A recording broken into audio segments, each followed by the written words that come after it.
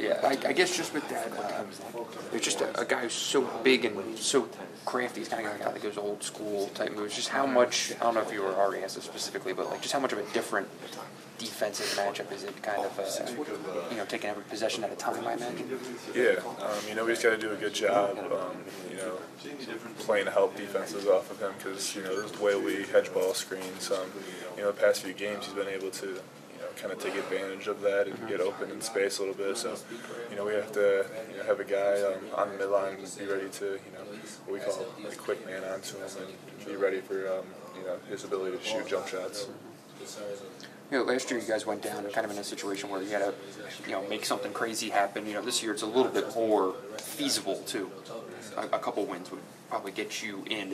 Do you sense, is there a different feeling or vibe than going down last year? Yeah, I think everybody's trying to stay as positive as we can, and we're just focused on Northwestern right now. We can only take it one game at a time, but I think we're all well aware that anything can happen in March, and we're kind of taking that approach. The idea of everyone's talked so much about depth this year, playing multiple games, consecutive days. Think that'll be an issue at all? I think everybody has to deal with the fatigue of that. I think everybody's kind of on a level playing ground as far as that. So, we just gotta, get as much rest as we can before then and be able to recover. How would you describe the emotion go into this? Derek said desperation was too strong, but how would you characterize it? I think it's a little more excitement from everybody. Everybody's staying positive through the last couple of weeks, and I think everybody's excited to get ready for this tournament and make a run.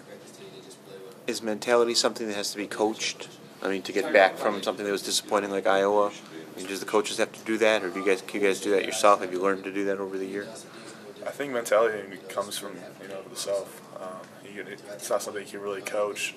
Obviously the coaches can help you a little bit, get in the right mood and stuff, but I think what comes from the players, the kind of mindset that they go into each and every game, and I think everybody's so far has had a really positive mindset and really encouraged with some of the good things we've done over the past few games.